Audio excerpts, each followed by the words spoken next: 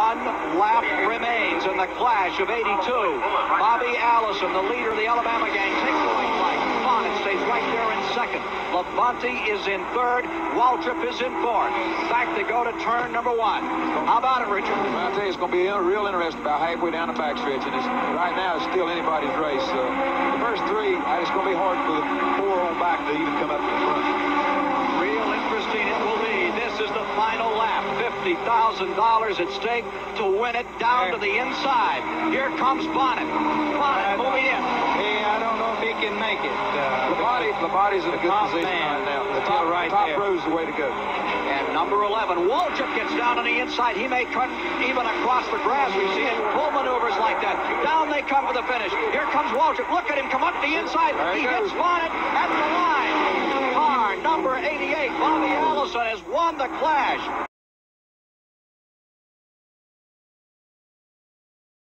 Buddy Baker is in first. Darrell Waltrip has battled his way to second. Joe Ruttman of Upland, California, who carries one of our CBS cameras on Sunday, third. Dale Earnhardt in the Ford is in fourth. In fifth is Kyle Petty. In sixth is Harry Gant. Seventh is Neil Bonnet. Eighth is Ricky Rudd. Ninth, Elliott Forbes Robinson. 10th is Bill Elliott. And 11th is Ron Bouchard, the victim of that wild slide, but still miraculously picking the car up and coming across 11th. 12th is number 98, Morgan Shepherd. And 13th is Mark Martin, the driver out of New Albany, Indiana, who's off to his rookie year with a very fine performance in this 125-mile qualifier. 14th is Bobby Wolock. 15th is Ty Scott. And these are unofficial standings now. 16th, just outside, is Tim Richmond. And also outside the veil is car number 31, Billy Harvey, a Florida driver. So the final standings up in front will show Baker, Waltrip, Ruttman, Earnhardt, and Kyle Petty as the top 5 as the checkers are dropped on the field by Harold Kinder under a rainy condition here at Daytona Beach.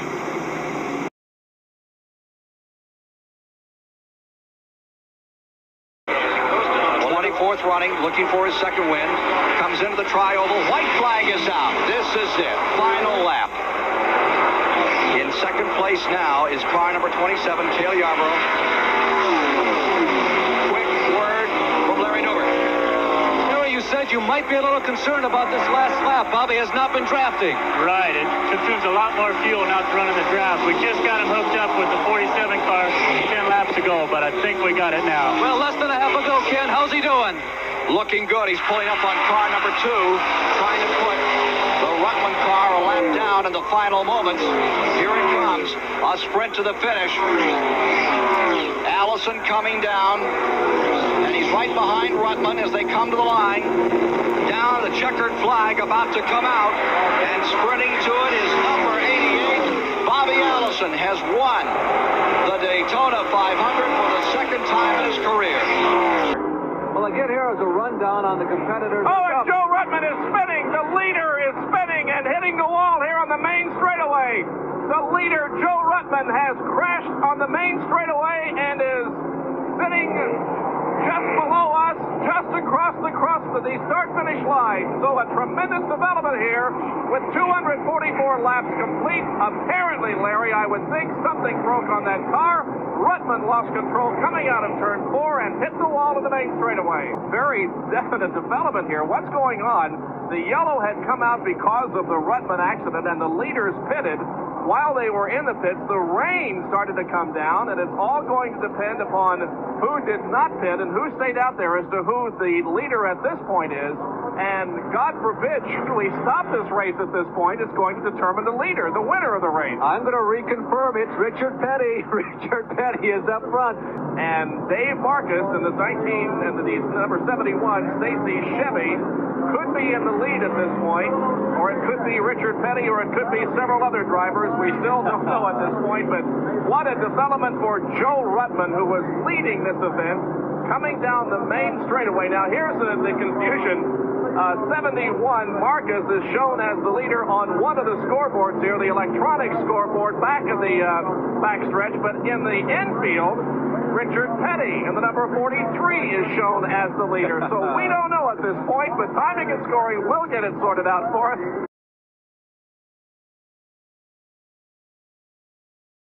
As they move up on the slower traffic right now, it is Petty still with the lead. Waltrip started to move down toward the inside, and the yellow light has come out.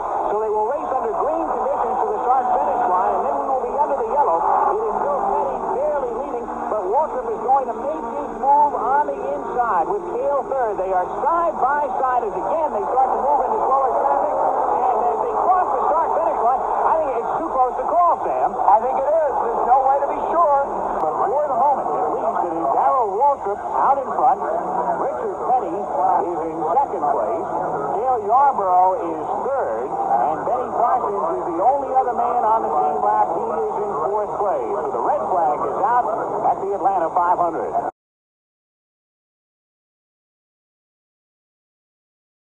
Here we go, the white flag, 1 lap to go on the Rebel 500 with Dale Earnhardt, the 1980 Grand National Champion, the man who has led for almost the entire second half of this race. His car has run extremely well all day. Dale Yarborough, a masterful performance today, no matter what happens to Dale. The car not aerodynamically sound, it is not handled 100%, and yet Dale is still right there. However, unable to pick up any ground. It is Earnhardt cruising along as they'll come out of turn number 4. One last gas now for Dale Yarborough as he tries to go to the inside, but he cannot get him. Darrell Waltrip appears on his way to victory, but anything can happen in the last few laps. We've got 3.5 laps to go. Terry Labonte brings the car off of the second turn and still definitely within striking distance. Let's see how this thing ends. Waltrip we have a problem in turn number 3. It involves our second place car, Terry Labonte, and Bobby Allison. Labonte's car smoking badly as they have sheet metal rubbing against tire.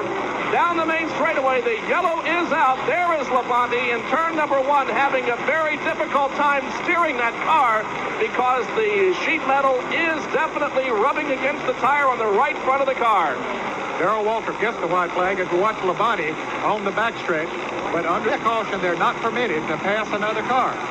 And although we see some cars passing Labonte there, but...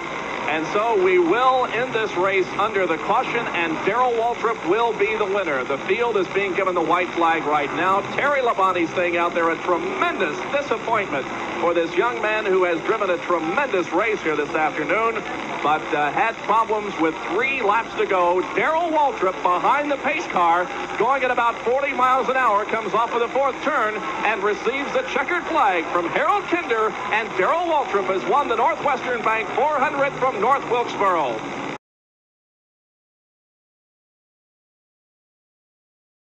The crowd has been on its feet for several laps, each individual rooting for his particular driver. We are on the final lap of the Winston 500. They're in the second turn, headed for the backstretch. Benny Parsons goes to the inside of the racetrack. Darrell Waltrip moves to the outside of him. Terry Labonte tucked right in behind Darrell Waltrip. Now the car's down the 4,000-foot backstretch into the 33-degree banking of turn number 3. Darrell Waltrip has moved in the lead. Terry Labonte has moved into second position with Benny Parsons riding right beside him. Kyle Petty in 4th. Here they come off of the 4th turn. Parsons is frozen. He can't move. Onto the tri-oval, and this is going to be the checkered flag. Here comes Darrell Waltrip. Labonte tried to make a move, but he cannot do it. Darrell Waltrip wins the Winston 500. Terry Labonte finishing in second position. Benny Parsons was 3rd, and Kyle Petty was 4th.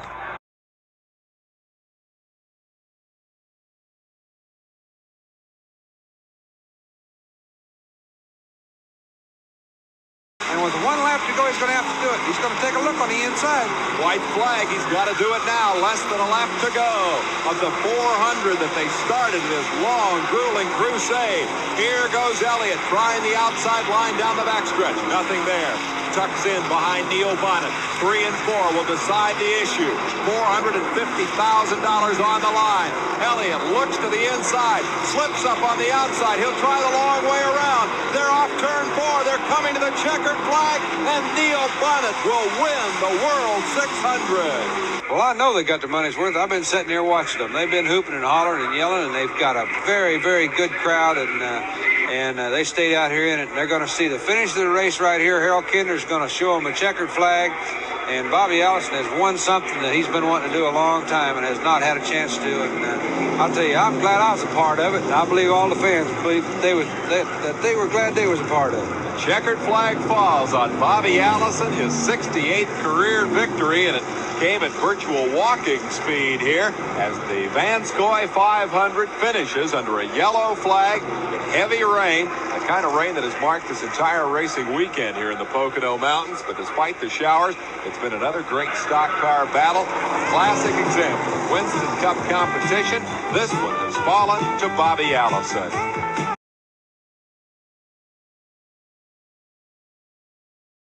Well, it was 1981. No, I believe it must have been 1982. I was driving Junior's car. How do you fella remember all these dates? I don't understand that either. Well, I see. It could have been 81 or 82. Okay. Because that's right after I started driving for Junior. Of course, he'd been driving for Junior. It come down. Wouldn't you know? It come down the end of the race. It must have been 81. Come down the end of the race. Who I got to beat? Him.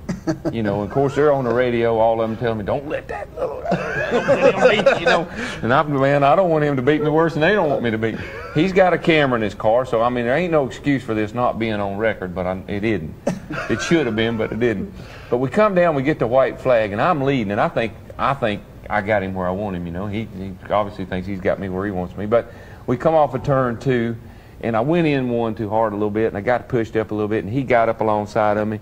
And we're coming down the back straightaway, and he eases in alongside of me about halfway down the back straightaway. Got a camera in his car, right? Yeah. You'd think if he run into me or he's going to do anything, you'd see it on the camera, right? Well, they turn the camera. He's going by this way. Instead of turning the camera over here to where they can see me, they turn it around this way. Well, he must have known that. Because while they were turning it around this way, he hit me. I didn't know he controlled them things in my car. We go in the third turn, and he bounces off of me like that right there and makes me go up high, and then he gets on by. Oh, man, well, I'm hot. Boy, I'm livid. And I'm driving for everything I'm worth now trying to catch him back. But he gets through the corner ahead of me. He takes the checkered flag, but when we're coming down to get the checkered flag, he's shaking his fist at me. I mean, he's going to win the race, right? Yeah. He done run into me and knocked me out of the way, and he's shaking his fist at me. Well, you didn't know I was just waving at you. Man, boy, you weren't waving at me. I ain't going to tell him what you was waving at.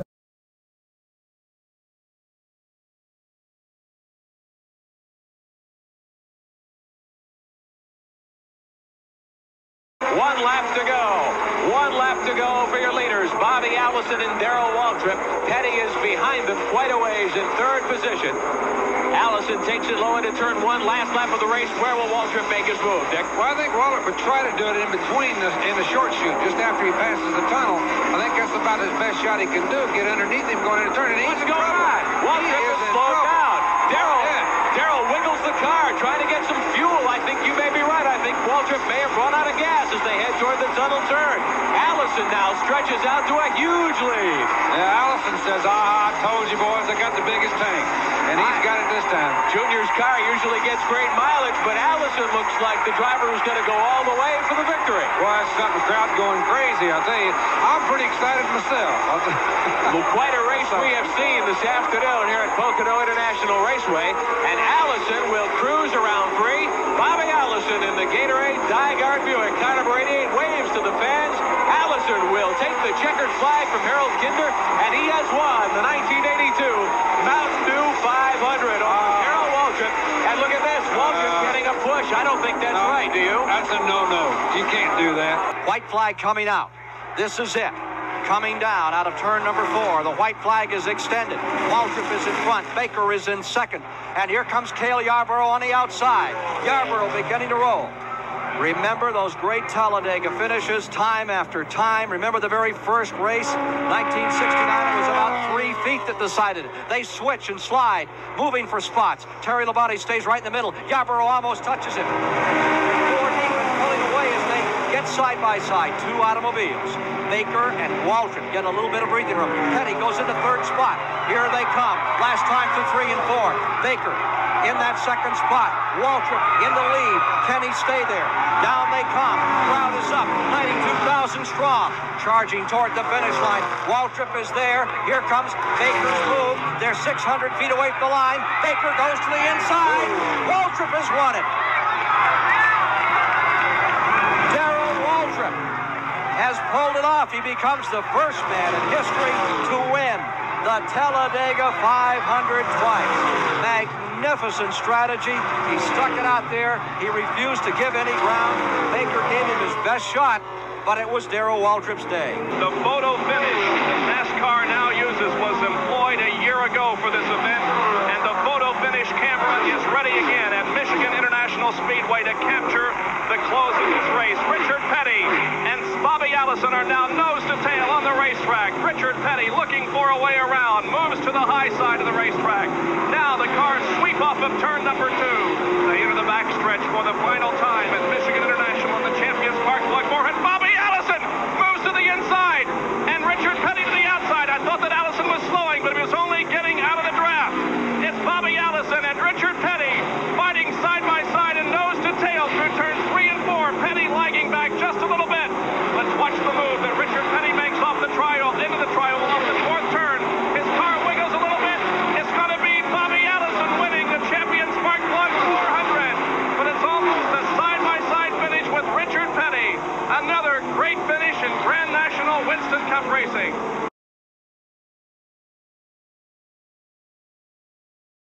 He's still in this race, a real chance here. But look at the car smoke. That's Richard Petty. The white flag is out. They've only got 1 lap to go, but Richard Petty's car got very loose at the rear end. The back end went out. The car smoke was there. And did you see it again? The same car smoke. Honestly, it doesn't look to me now as if Richard Petty can catch him. He's just given them too much racetrack. Dale Yarborough must be breathing a little easier right now. He saw that happen in his rear vision mirror as he comes around. He's coming around to turn number 4, and he will get the checkered flag. It doesn't look like Richard Petty's going to be able to do it today. Everybody standing, waving on Dale Yarborough, his 5th Southern 500 victory.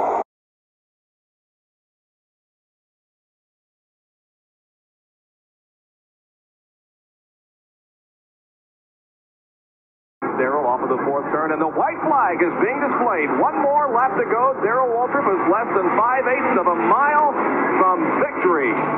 Waltrip now out of turn number 2, down the backstretch.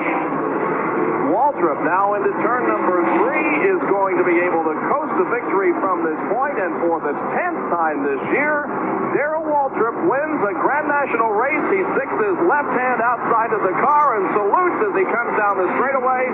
Second place is going to go to Harry Gant in car number 33. Here he is in the middle of turns 3 and 4. Off of the 4th turn, Harry Gant finishes second. There is the checkered flag to Harry, and the 3rd place driver is going to be Terry Labonte in car number 44, and for Terry, that is his first finish in a top 5 since the Bristol race earlier this year, the Busch 500.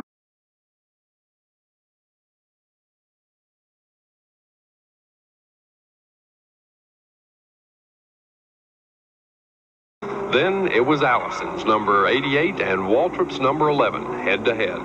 But on the final pit stop, Allison pushes too hard and spins coming off pit road. That costly error was all that Waltrip needed to log his 12th victory of the 1982 season. Allison is ahead of Gant and Waltrip by well under a second. Waltrip pulls back a little bit from Gant as the white flag unfurls. The Bobby Allison fans are going crazy in the grandstand and all over this race facility. Bobby Allison appears on his way to victory. He has 1/2 lap to go now, and about a 12-car length advantage on Harry Gant running in second position. Gant with about a 3-car length lead on Darrell Waltrip. Here is the leader of the race, Bobby Allison, in the number 88 Gatorade Dyguard Chevrolet off of the 4th turn. Bobby Allison wins Atlanta.